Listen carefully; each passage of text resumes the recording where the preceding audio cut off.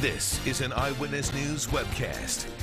Hi, I'm Chris Langlois, and here's your Eyewitness News webcast on this Halloween. First, to check your forecast, meteorologist Stefano DiPietro has those details. Good morning. Good morning, Chris. And it's going to be a nice mild day after a chilly start with temperatures that are making it back to the 60s for the first time in quite a while. The lower and the mid-60s. This is going to keep us a good 5 to even pretty close to 10 degrees above average. And that's the first time we've been above average for quite a while as well. Now, we will be watching for some showers, but not really until later in the day. Starting off with cloud cover, there still will be some sunshine to go around today as we start off the afternoon. The later we go into this afternoon and this evening, that's when we'll be looking for the first showers to start to make their way in. So something you want to be aware of for trick-or-treating, though notice that they come through pretty spotty, and most of those are going to be very light as well. So those rain showers will be around in a couple of spots. Not everybody is going to see one, but just have the umbrella ready for the kids out trick-or-treating. It's not going to cause really any issues. And again, we'll make it back to the 60s today, so that's going to be very nice as the kids are out and about. They can just wear the costume, won't need anything else.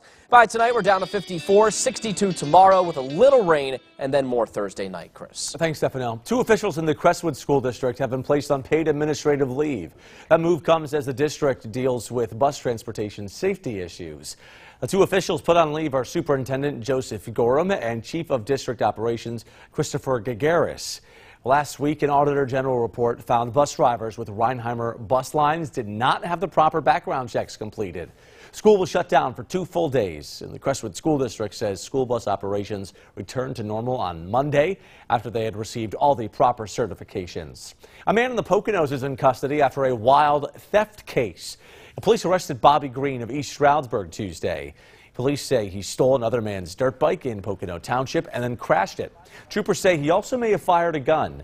The Good Samaritan unknowingly helped the suspect and dropped him off at the Analomink Post Office. The state police later located Green hiding behind a tree. He is expected to be arraigned today in Monroe County on several charges. Those are today's top headlines. Have a great Halloween.